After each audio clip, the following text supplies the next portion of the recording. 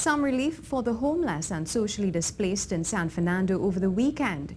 And government is hoping to do so on a long-term basis. Over 80 persons were able to receive food and other care at a community outreach led by the Ministry of Rural Development and Local Government in collaboration with the Ministry of Social Development and Family Services and various NGOs and businesses over the weekend.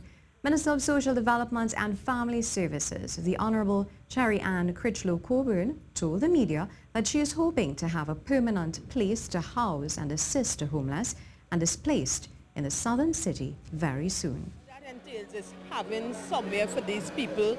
Once those just the same shelter approach, we are also going to be having house accommodation so that within the next year or two, people of San Fernando can expect to have a shelter where they can come in, be assessed, be rehabilitated, and also have some accommodation.